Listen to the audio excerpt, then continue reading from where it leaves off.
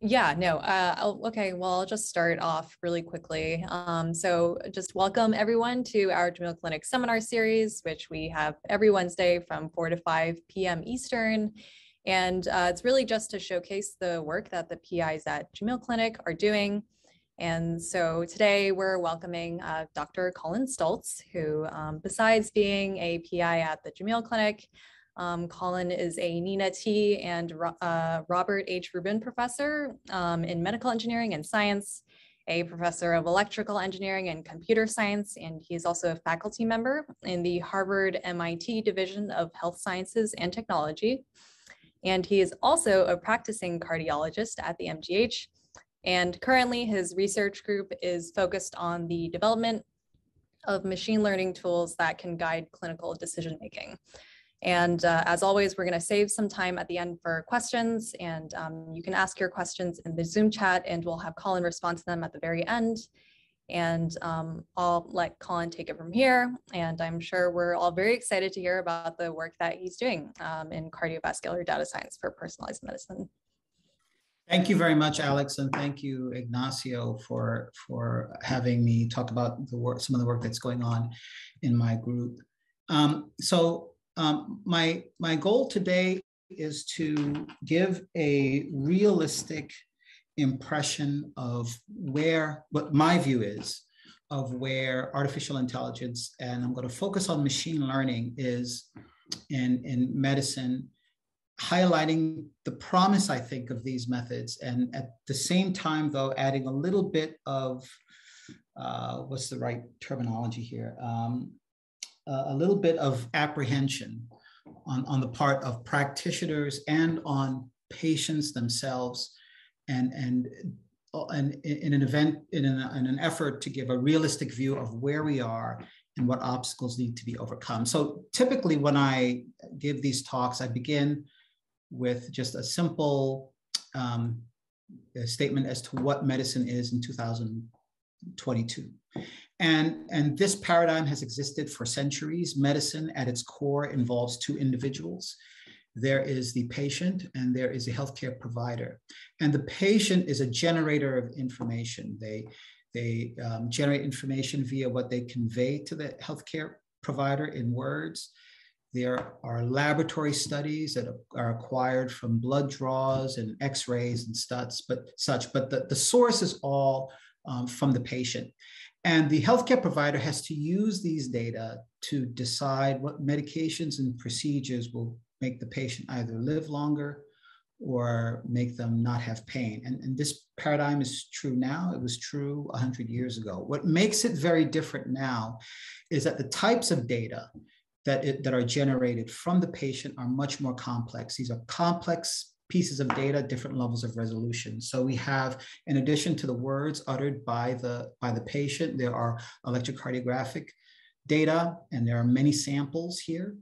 Typically, an electrocardiogram at 5,000 hertz is 60,000 numbers that the healthcare provider has to process. There are images. This is a representative cardiac ultrasound, essentially videos of the heart that the healthcare provider has to process. There are CT scans, MRI scans. There are interpretations of these data by the radiologist. These are another set of words that the healthcare provider has to parse, and then there are data from the electronic health record. Now, because the human brain is as limited as it is, the healthcare provider can't look at every single pixel in every image. They have to do their own feature abstraction, or extraction, I should say. So looking at the image, the healthcare provider says, well, I know that this area corresponds to the mitral valve. It's an area that runs into problems. I'm going to focus my view on this valve. And then I'm going to look at the chambers that I recognize and that I know play a role in human disease. And I'm going to use that to give my interpretation of this. And that's true with all of these data. All of the 60,000 numbers that goes into an electrocardiogram can't be processed by the human brain. So we have to focus on those areas that we a priori believe have high information content, that are the most informative. Now, the promise of artificial intelligence, and again, my talk is really focused on machine learning, is that computers don't have to do this. They can synthesize data from diverse sources, at high resolution to discover complex relationships between different types of data. So a machine can look at actually every pixel in every image. It can look at all of the words uttered by the radiologist. It can look at all of the 60,000 numbers in the electrocardiogram, everything from the electronic health record, to find new relationships that would have been hidden because the human has to do this abstraction of all of this wealth of data to make useful clinical statements. And ML can, in principle, yield algorithms that can combine these multimodal data corresponding to different modalities, numbers in an electrocardiogram, pixels in an image, words on a page, yielding new insights. So if you look in the computer science literature and even some of the emerging clinical literature, you will find machine learning praised by a number of different individuals in the sense that it is the panacea for all of man's ills in the healthcare space and elsewhere. However, if you go into the trenches, and by that I mean into the hospital wards and the outpatient clinics and the inpatient service, and you ask the people that are responsible for treating patients, and moreover, if you ask the patients themselves about this, they actually are not aware of these methods, nor are they aware of these particular insights. So consequently, while the importance of machine learning in the healthcare sphere is recognized, particularly in the literature, it has not been embraced by the cardiovascular community. And why is that? Well, when we look at these models, at least the ones that form the majority of the literature, the published literature in 2022, they all have a particular, not all, but there's a particular form of these models that have become quite popular. So if I were to take one of these models that integrates all of these diverse sources of information, and I were to open the hood and look inside, what do I see? And this is a representation of an artificial neural network. These are complex models, many connections, many tunable parameters. And these things are quite complex, and complex in the sense that even those who design them and build them cannot really articulate what they have learned when they are trained for a particular task. These models are mysterious, and that is to be contrasted with the simple models that are typically used in the clinical sphere. Typically, computational models that are used by clinicians, we take these abstracted features, and I sort of alluded to this earlier. We do feature extraction. We put them in a simple model such as linear or logistic regression, each of the weights. There are weights associated with each of the parameters, and we can understand, in a sense, what the model has learned about the relative importance of each of these different parameters, where each of these parameters we understand.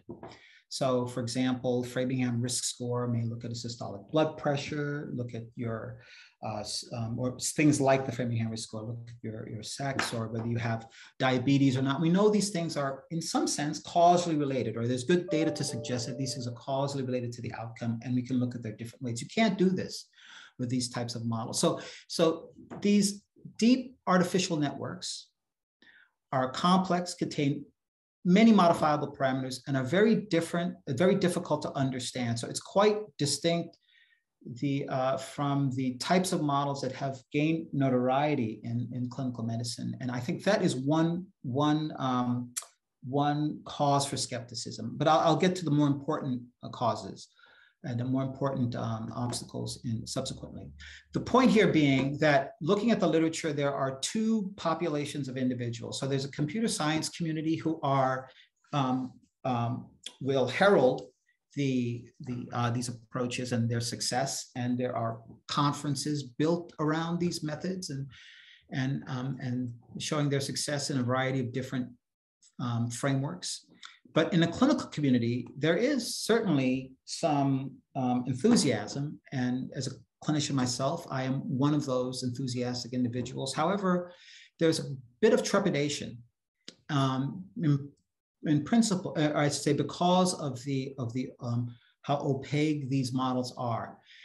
Now, from the standpoint of the patient and the clinician, remember this very essential interaction. patient generates information, gives it to the clinician, and the clinician has to use that to make decisions about what's best for the patient. And moreover, has to be able to communicate to the patient in a way that the patient will understand why they have arrived at a particular decision. It leads to another avenue that is problematic for the acceptance of these models. So when a healthcare provider is given the result of a particular model, there are two questions that go through their mind. So one, what precisely has the model learned? And is the model consistent with what I know about human disease? Now, one way to rephrase that is that these models are typically trained on some data, and then there's held out data that the model is tested on. So you train it on some data and you get some new data and you evaluate the performance of the model. And that data set that you evaluate, the performance might be large, but nevertheless, it is quite finite. And medical knowledge has existed for several centuries. I think the first medical school in the US was late 1700s. And so there's a corpus of knowledge in medicine that you'd like to be able to understand whether the model is in some way consistent with that body of knowledge, because it would give the healthcare provider more confidence that the model is going to be useful in perpetuity, rather than saying that the model is just useful, for some finite data set. And this is particularly important in instances where the physiology and the disease process is well understood. There are diseases in which the knowledge, I don't think, is debatable because it has remained clear over a century. And in those instances, I think these considerations are particularly important.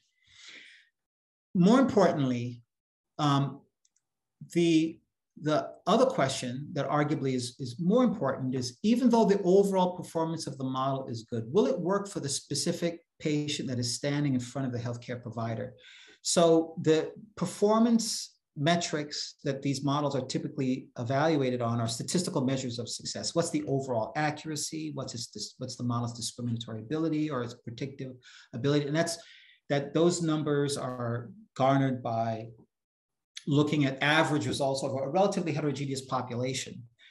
But if a model does not have 100% accuracy, and I have yet to find a model that does so in the clinical sphere, then understanding when the model will fail is important. What is the particular failure mode of the model?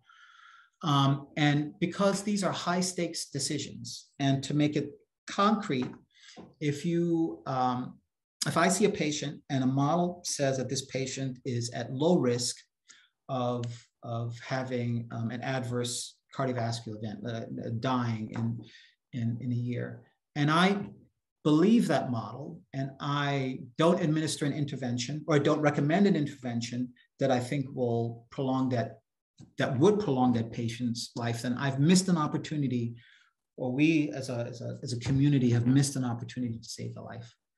And so in light of that, failure modes is very, very important. So I want to, because I know that this is sort of an abbreviated talk, I've been admonished and happily admonished by Ignacio and others that this is sort of a short 30 to 45-minute talk. So I'm just going to keep this brief. And I want to talk a little bit about evaluation of these models in this space and highlight some of the work that we have done in this sphere. So model explanation. So now, just to give some background, what is an explanation? So there have been methods that have been described to understand what a deep learning model has learned that you would like to convey to the healthcare provider to give them assurance that the model is acting in a rational fashion. And if you look at these complex neural networks, they take a series of inputs. This is sort of a model, a schematic that takes heart rate, pulse rate, weight, blood pressure, a variety of different variables, maps them into a neural network, develop what we call an abstract representation of the data, and use that and outputs that in some clinically meaningful fashion. And so if you were to ask the computer scientist, and this is a famous one, It's always one of the disadvantages of giving talks by Zoom. I can't sort of get people's reactions when they see that. This is Dr. Professor Turing. This is a good one, Collin, yeah. Oh, yeah. This is a good one, yeah. And if you were to ask the computer scientist to explain what this meant, you would find, the following. You may find the following verbiage by looking at activations of the hidden layers, looking at saliency maps. You can see what, and these words have significant information content to the computer scientist, but to the clinician, it doesn't make a whole lot of sense. And so this is where I would typically give this lecture in person, ask what language this is, but it's Swahili. It's just, I'll stop there. So it's a language that this particular healthcare provider is not familiar with. So the question is, and there are a number of methods that have been developed in this space, and for the sake of completeness, there are graded, weighted class activation maps, Shapley values, saliency maps alluded to before. Now, a lot of these methods tell us what are the features, the input features that are important for the model making a decision. So if there's heart rate, blood pressure, sex, these methods will say, well, the model really uses sex. So it's looking at sex for this particular patient in order when it makes a decision. But is that really an explanation? I guess that's sort of a philosophical question. I would argue that in many instances, it is not. And moreover, the fallacy here is that a lot of these methods cause you to focus on particular areas while the model in principle uses all of the data to make a decision. So if we want to take a step back and think about what is an explanation, what comprises an explanation, just in general, but again, the application domain being the clinical domain. So I actually, it's a deep question about what is an explanation, and I'm not sure I can answer that, but I can certainly think about what makes an explanation bad. An explanation is a discussion where all participants speak the same language. And explanations that are intended to be used in a clinical context should be worded in a language that is familiar to the clinician. So case in point, abstracting from clinical medicine, if you have a physicist who's trying to explain the Heisenberg uncertainty principle to a Shakespearean scholar, that explanation will be very different than if the physicist is trying to explain it to somebody who's had a course in classical mechanics. Explanations are context dependent, and one has to first establish what is a lexicon of the listener, the person who you want to explain this to, before offering an explanation. So, and it's been our view, or our approach, is physiology. The language of physiology is something that clinicians learn in medical school. You can and so explanations that are grounded in those principles are easy for the clinician to understand, and more importantly, easier for the clinician to explain to the patient when they are trying to describe why they are making decisions. And if they're using a model to do so, they can go back to the language of physiology to at least explain in a meaningful way why they're making particular interventions for patients. So in this vein, I'll talk quickly about one piece of work we did in this space, explainable machine learning for clinical decision making. So our approach has been as follows. So we have a group of models. We initially call them knowledge guided networks. I think the name has changed a little bit since then. But we have inputs to the model, and we want to predict something. So we may take, just relying on the same inputs I talked about previously, age, blood pressure, diabetes, and we want to predict whether someone's going to have an adverse cardiovascular event, death or a heart attack or such. And this is a straightforward approach. You could take a few off-the-shelf methods to do so if you have enough data. Now, the difference here is that we first ask the user to specify concepts that they are familiar with. And these concepts, again, are grounded in physiology. And the model, instead of just outputting the prediction, it also outputs a rationale, an explanation that is grounded in the user-specified concepts. So to make this concrete in an application that we have inputs. We have the electrocardiogram, patient demographics, and the domain concepts that we focus on, again, are physiologic concepts, and concepts familiar in cardiovascular physiology, things such as the cardiac output, the systemic vascular resistance. I have cardiac output here twice, shouldn't be, systolic and diastolic times, and so forth. And these concepts appear and they enter into the model in the sense that we are specifying relationships between the concepts and the outcomes. I'll talk a little bit about that later. And we were predicting risk of death 6 months after right heart catheterization. And then we also output an interpretation. So the problem here is, given the patient's ECG demographics, and these patients, a lot of them have heart failure. They undergo a procedure to measure pressures inside of the chest. And then we want to predict their risk of death 6 months after they've had this procedure, using only these input data I mentioned. So the model is a probabilistic model. It's very straightforward. It has a very simple plate diagram. We have an underlying observed risk. The observables are the outcome.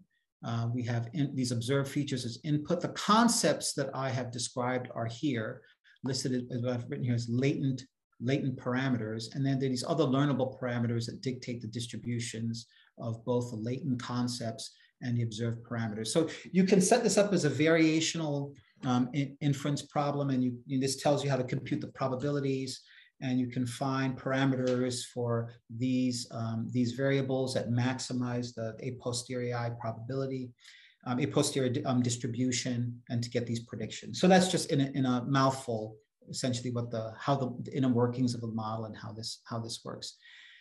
So if you take this to a data set, and again, we're predicting here death after some index event and a catheterization. This model, learning to predict with supporting evidence, has an AUC of 0.74. And if you compare this to just a model, just training the straightforward model, inputs and outputs, the patient data, the ECG, the patient demographics, and the output, the performance is slightly comparable. It's comparable. They're not statistically different. So this model doesn't care anything about interpretations, doesn't care anything about explanations, a baseline model. It only strives to predict the outcome. Learning to predict with supporting evidence cares about the outcome and the concepts, the explanations and forms of the concepts. And you don't take that much of a hit if you take this other thing into consideration. Here, for those of you who are familiar with some of the work in this space, these are self-explaining neural networks. These are networks that also try to map the predictions onto different types of explanations. The difference here is in the self-explaining neural networks, the concepts are not specified a priori. They're not specified at the outset of the learning procedure. So in other words, the model is trained, it makes predictions, and then you try to learn the concepts by looking at the training data that explain the predictions. So it's just another approach. And one of in my view, the disadvantages here of that approach is that, at least in the clinical setting, the concepts that are learned from the training data are not guaranteed to have the same lexicon as the user. So they can be quite difficult to gather meaningful explanations to the user. Whereas learning whereas LPS, learning to predict with supporting evidence, because it begins at the outset by asking the user what concepts are familiar to you, and having that specified in the process, the explanations are inherently easier to understand. So a few things about this: we can have predictions, we have supporting evidence. In this case, these are data for a particular patient. The probability that this patient is going to die in 6 months is high, and the supporting evidence being that the cardiac output is low, the systemic vascular resistance is high. And these are concepts that make sense to the user. Any cardiologist would understand this as being useful data. And moreover, it suggests potential therapeutic interventions. So what drugs can I give to increase the cardiac output? What drugs can I do to reduce the systemic vascular resistance? So one of the key things here is that the concepts not only are understandable to the user, but they're designed in a manner such that they have clear therapeutic implications.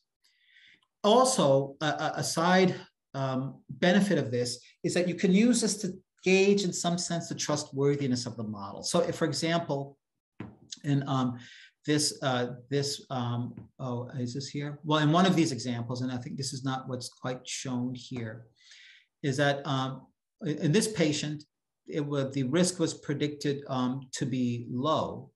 But if you look at the cardiac output here, this is the cardiac output for this patient. This is the range of normal. It's right on the upper limit of normal. And similarly, I'm sorry, no, this is not the cardiac output, the systemic vascular resistance is on the upper limit of normal. So it's a borderline case. So you can not only look at the prediction, you can look at the supporting evidence and gauge the importance of the supporting evidence in terms of whether it predicts it to be high, low, on the extremes of what's normal. I think that's added information that the healthcare provider can use in their clinical decision-making. So this is about the explainability here, our premise being that explainability is different for different listeners. The listener has to specify their understanding, the concepts that are familiar to them, and that can be used in the design process to ensure that you have models that yield easily understood insights. So the second part of this is the other aspect of this, and for this I will be brief because it's at half an hour, and I do want to leave time for discussion. So even though the overall performance of the model may be good, so that the statistical measures of success are high, will it work for the specific patient you have in front of you, or that I would have in front of me, or any healthcare provider would have in front of them? And so I want to talk a little bit about building trustworthy machine learning models and things that you can use by leveraging, again, domain expertise. And this is where it must entail model building, has to happen in conjunction, or should be informed by the insights of the practitioner, by the healthcare provider. And so this example is deep learning for non-invasively estimating cardiac pressures. And I'm just going to take a few minutes just to talk a little bit about the problem and set the stage before getting into how we make, what is a trustworthy machine learning model, or what is our view of this. So talking about normal cardiac function, the heart is a pump, takes blood from one area of the body, pumps it out into another area of the body, the right heart. Everybody's got two hearts, a right heart and a left heart. The right heart takes blood that has relatively little oxygen content, and that's depicted here, pumps it to the lungs, gets oxygen, goes to the left heart pumps it out to the rest of the body. Essentially, both pieces of this very sophisticated biological device, it's a pump. Heart failure is a very bad disease, and its strict definition is that it is an inability of the heart to provide blood that's commensurate with the body's needs. And heart failure is difficult for one of the following reasons. It typically begins with some insult to the heart, whether it's a heart attack, maybe a viral infection. Sometimes we can never find out what the insult is. Sometimes people are born with the conditions that lead to this insult. But the upshot being that the insult leads to decreased pumping activity of the heart. The heart's not able to produce enough blood. That's what decreased cardiac output means. The output from the heart is down. The nervous system senses that the heart is not doing its job, and it secretes a lot of molecules and hormones that cause the heart to work a lot harder. And when the heart works harder, it's trying to produce increase the cardiac output, but that causes more damage to the heart. As it works, a sick heart that works harder gets more damage. And then there's more myocardial injury, decreased pump performance, decreased cardiac output, and it's a spiraling cycle that ends in death. So symptoms include shortness of breath, fluid retention, fatigue, and the mortality is quite high. So at 1 year after discharge, in some cohorts, mortality is as high as 37%. In 5 years, greater than 50% of patients with heart failure die. And so in many respects, the diagnosis for many patients is worse than some forms of cancer. So now what is central in the evaluation, in the clinical evaluation of patients with heart failure, is an assessment of their cardiac pressures. What are the pressures inside of the chest? If the pressures are elevated, they can be treated medically, either with oral drugs or IV drugs, and very elevated pressures that are refractory to medical therapy, require what we call advanced therapies, devices, and in the end, cardiac transplant. Cardiac pressures are, in the gold standard, are measured invasively. So this is a procedure where a catheter with a pressure transducer goes into a large vessel, either typically in the neck, the internal jugular, it can go in through the subclavian in the chest or in the leg. And when the catheter is placed it goes into this large vessel, it goes into the heart, and you can measure pressures in each of the chambers of the heart. And here, this is just depicted, the catheter with a pressure transducer on the end, going through different chambers. And as it goes through different chambers, you can measure pressures in different areas, the right ventricle, the pulmonary artery, estimates of the left atrial pressure, and so forth. So when patients get admitted with heart failure, and here, this plot, this is time on the x-axis. These are the pressures, and estimate the pressures on the y-axis. Their pressures are quite high. And many of these patients, when they're admitted, they get this invasive procedure to quantify how high the pressures are. In some instances, this needs to be done. And the therapy here is reactive. Once the pressures are high, we give medications that can reduce the pressures and improve the cardiac output. But if you had a lens into the patient's heart and you could measure their pressures way before they presented, they start to rise very early, here 3 weeks beforehand, right? And so when we catch them, we're already behind the curve because our pressures are high. We've missed an opportunity to intervene earlier on. If we could measure the pressures beforehand, we could take a proactive strategy so that when the pressures are elevated before they get to the point that requires hospitalization, and we could intervene to prevent a hospitalization. Now, this is not a new concept. There are invasive devices, the Collin M's being one, that are implanted in the pulmonary artery that can measure pressures, but this is an invasive procedure, a device that one walks around with for quite some time.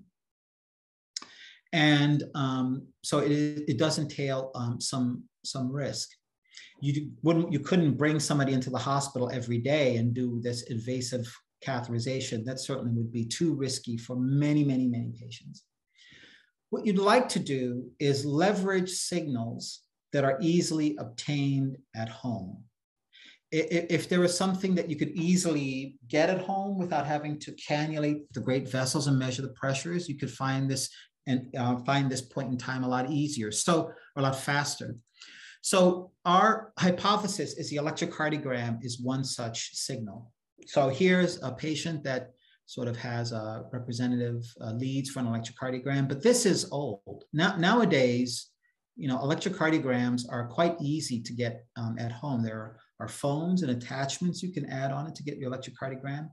When giving this talk in person, I used to ask how many people had an Apple Watch, and many people would raise their hand because an Apple Watch now, you can record a single lead of an electrocardiogram. And if you could leverage these data to be able to predict these pressures, it performs, I think that's one mechanism for a low-lying fruit to be able to identify elevated pressures and intervene before one is hospitalized. So our goal was to leverage deep learning to develop a non-invasive method for identifying these pressures. And we hypothesized that you can do so using deep learning, using the electrocardiogram instead of using an invasive procedure. Now, in many of the slides that I will show subsequent to this, you'll see this term PCWP, pulmonary capillary wedge pressure. Really, you should just replace this with pressures inside the heart. This is an estimate of a particular pressure for the left atrium, but for the purpose of this discussion, this is really just estimating elevated pressures in the heart. So if one wanted to do this, you take a bunch of patients in which you have the ECG information and you also know what the pressures are. You plug this into some algorithm to try to learn the relationship, and then you can use that in the future. So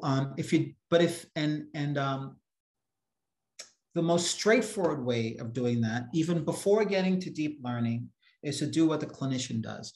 Clinician takes a look at the ECG, with a sampling rate of 500 hertz, it's about 60,000 numbers in the machine, and you abstract and say, well, I can't look at every single number in the signal. I'm going to look at particular regions of the signal, the ST segment, what's the heart rate, and try to estimate what the pressures are there. So let's say if we did that approach. So if we had a data set of about close to 5,000, 4,850 electrocardiograms, and also patients that had concomitant pressures measured. And we did this feature extraction. What's the heart rate, the various intervals? We do what the human mind does. And we put this into a very simple model, a logistic regression model. And we trained it to predict the probability that the pressures inside the chest are elevated. Because again, for these patients, we know the answer. We want to train a model that's going to find this relationship. It's a supervised machine learning problem. So we know the answer and we're trying to build this relationship. And the AUC is 0.5. So before I mentioned the AUC of the learning to predict with supporting evidence, and that was about 0.74, 0.75, I think it was 0.74. And just to be precise in terms of what the AUC measures, the AUC tells us about the discriminatory ability of the model. And the formal definition being, in this application, if you have two patients, one has an elevated pressure inside the chest, one has elevated cardiac pressures and the other does not, what's the probability that the model assigns a higher value to the patient that has a higher pressure? It's the ability of the model to discriminate between patients that have high pressures and low pressures. So an AUC of 0.5 is worthless. It's the worst it can be. It's like flipping a coin. So again, the worst possible AUC is 0.5, the best is 1.0, and this works horribly. Extraction, what we do every day in looking at electrocardiograms, those data are not useful for this problem. So then we went to these black box methods. And we developed a deep learning model. The model looks at all of the 60,000 numbers in the ECG, develops what we call these abstract high-level abstractions, and we train such a model in the same way, and we get an AUC of 0.69, which is better, but I'm not quite sure that's as good as it can be. And again, I'm going to go past this quick because I'm struggling for time here, and I want to get to the main points. So we leveraged a larger data set. We did some pre-training to get some high-level abstractions using a larger set of data, and then fine-tune that on the data set of interest. And finally, we get an AUC of 0.8. So we have a big black box. The overall statistical measures seem good for the performance for this task, estimating the elevated pressures. We demonstrated this on many different data sets. We have on different cohorts, and we can use the model to see how it would perform over the general population. We computed sensitivities and specificities, looked at the positive predictive values, negative predictive values, and the upshot of all of this being that using the estimated prevalence of heart failure in patients 60 and above, the negative predictive value of the model is about 97 to 98%. So it's a pretty good screening tool for patients who, if a physician is concerned that they may have elevated pressures, getting an electrocardiogram in this instance would be a good way to rule it out.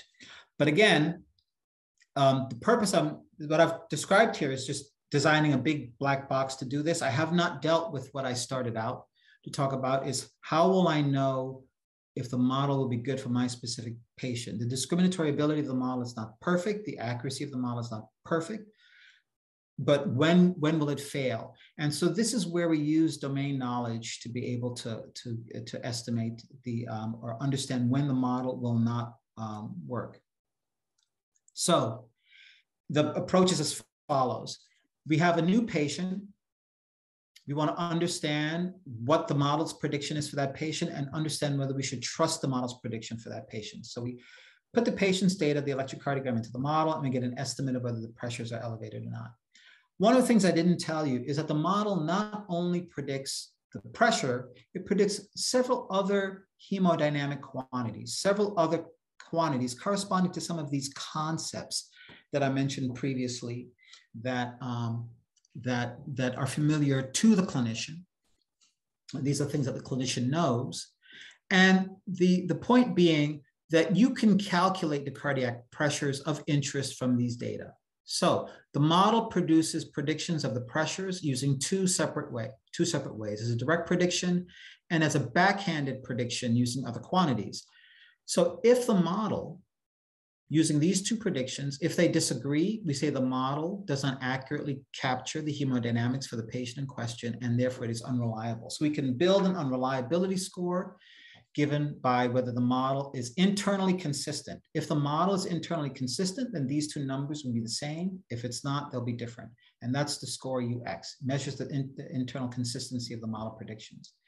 And we show that when the unreliability score is high, the model error is higher. This is the error on the y-axis, and this is sort of the top 50% of the bottom 50%, the predictions that you most believe, those are the most unreliable, and these are the top 10% of unreliability predictions, the most unreliable predictions. And if you also look at this in AUC, I'm just going to focus here, the top 10% of unreliable predictions, the most unreliable predictions have an AUC a little above 0.5. Again, 0.5 is the worst one, and we've done this in different cohorts, heart failure and transplant.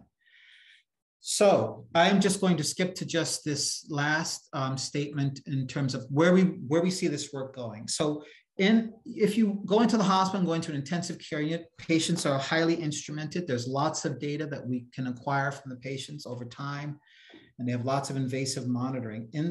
On the wards and even at home, there's not this level of monitoring.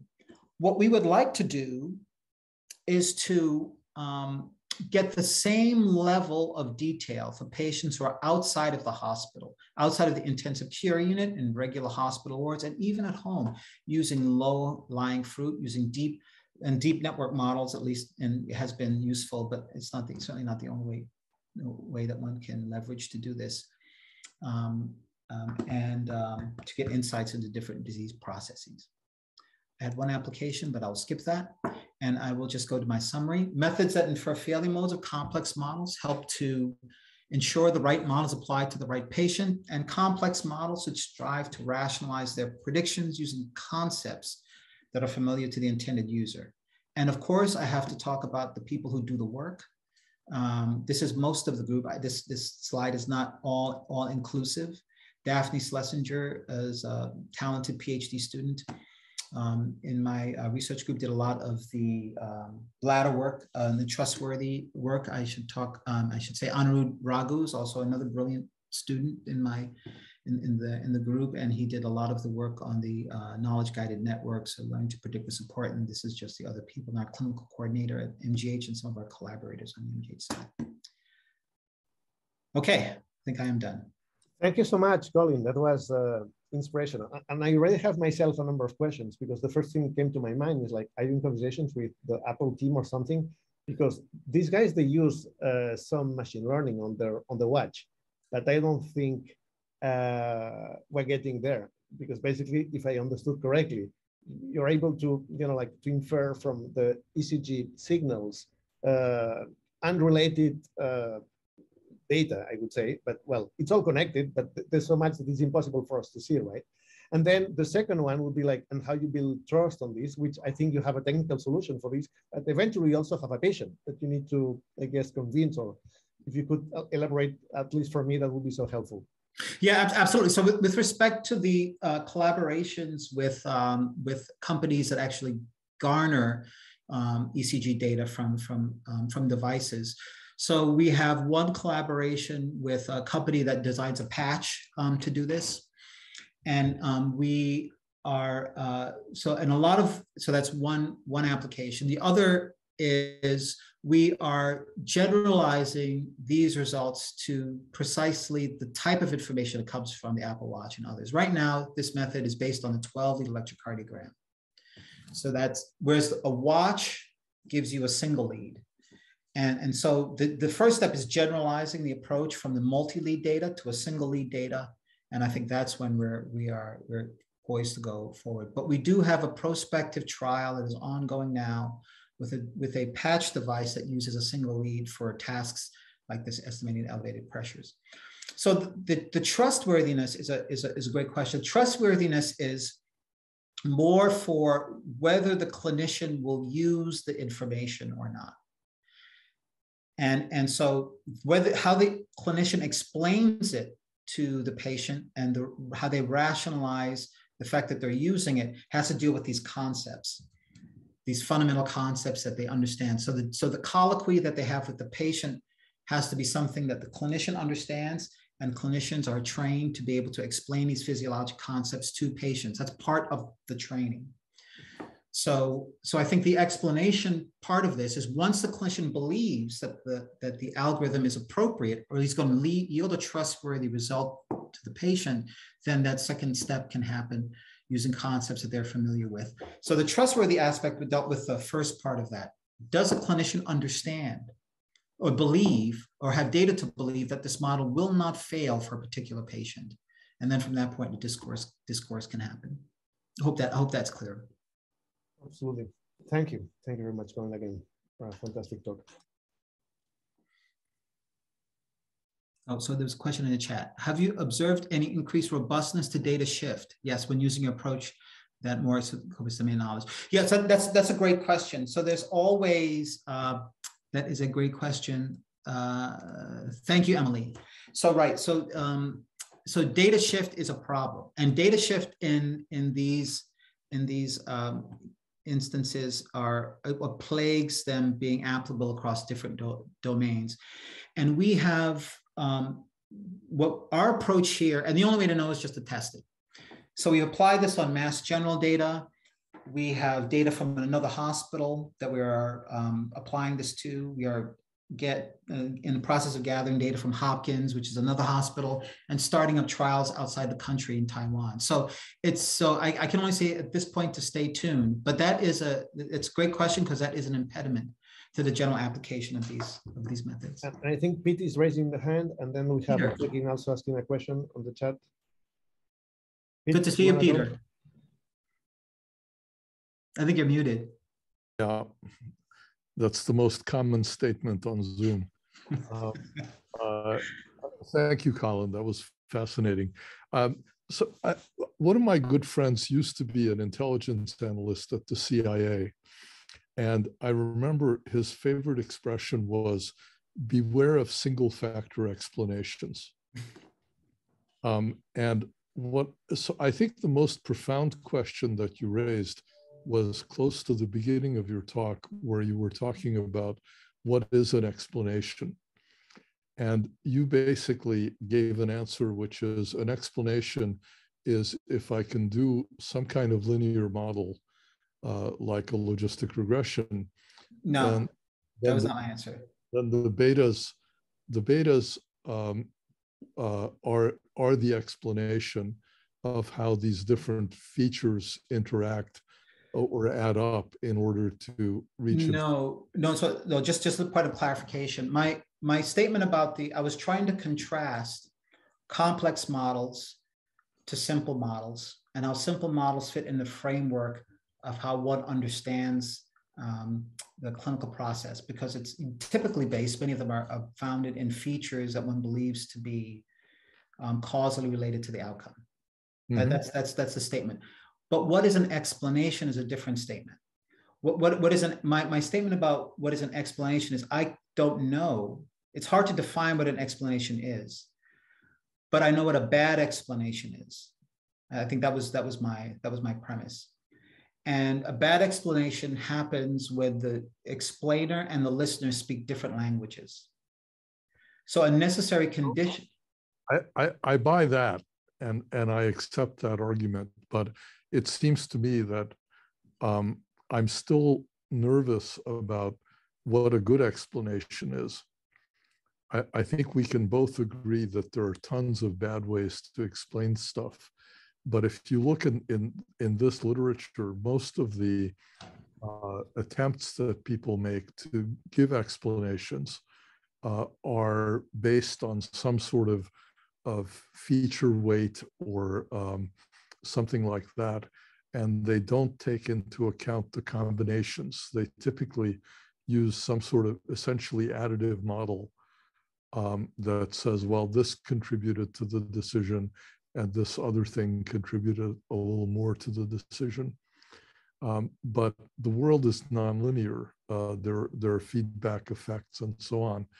And so I'm just wondering, how do you actually give a good explanation in addition to just recognizing bad ones? So I think it's hard to define what a good explanation is, but I think everybody knows when they've heard one. So if somebody's trying to explain something to you, whether it be in a course or about some other concept that is initially alien to them, it registers when it touches on concepts that they're familiar with. And this is the history of analogy, right? You know, explain things by analogy because you want to find simple ways that people are familiar with in order to make, and that's how they understand. And they'll go, oh, I got it. So my statement is, notwithstanding what you've said, everything you said is true. The point is, the explanation has to, in some way, to be a good explanation, and this is a necessary condition, has to complement concepts that are familiar to the listener. You cannot explain something, it's extraordinarily hard, and I would dare say it's not possible to do so, if you cannot reduce it by analogy or some other way to things that somebody is familiar with.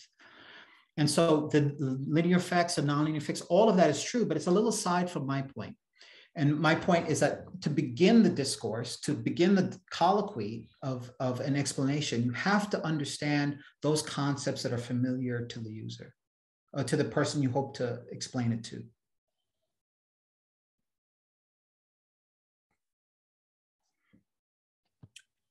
I think. Yeah, I think. Oh, sorry, Peter. Was that good, or was that any? Well, it's half good. Well, we can take it. We can take it offline. I agree with your characterization completely, but it doesn't answer to me the question of how to make a good explanation. Right, because that is not something that I have in this talk, at least, because a lot of that is a philosophical question. And more importantly, it is context dependent, right? So I think the general question of what makes a good explanation, I think, is a kind of a straw man. It doesn't make any sense. The question doesn't make any sense. It's always within the context of an explainer and a listener, and then you can have a thoughtful discussion about what an explanation is in that context. But general statements about what makes an explanation I don't think are meaningful discussions. And I'll get off my soapbox in a minute. But the last thing I'll say before I put it away is that when you write papers in this sphere, to computer science conferences, there is this desire to take many different data sets from different regimes and demonstrate that your ability to explain is useful in these different settings. And I think that is a fool's errand, frankly, because you end up with something that is on an average good, but it's never going to be good for any of the people in each of the regimes individually. I think that is I think you have to begin by specifying the people you wish to explain it to. That is my view. Okay, thank you. Thank you, Peter. Always good to talk. I think Ha was raising his hand as well, and then Otsekin has also a question on the chat. Hi, Collin. That was a great talk. As a full disclaimer, I'm a HST alumni. Right now, I work for a company called the Caption Health. I'm the chief architect leading the innovation office. Your talk was very, very relevant because we face the exact same problem here every time we make some, AI guided echocardiography, guidance system, and also ejection fraction estimation system from echocardiogram, heart ultrasound images. So this is a very, very, relevant question for us as well. So having said that, I have two questions for you, one technical question and one more general question. So the technical question, so in your pressure estimation algorithm, you basically presented two different methods, direct calculation and back calculation method. In my opinion, it'll be more explainable if you actually use the back calculation method to compute the pressure.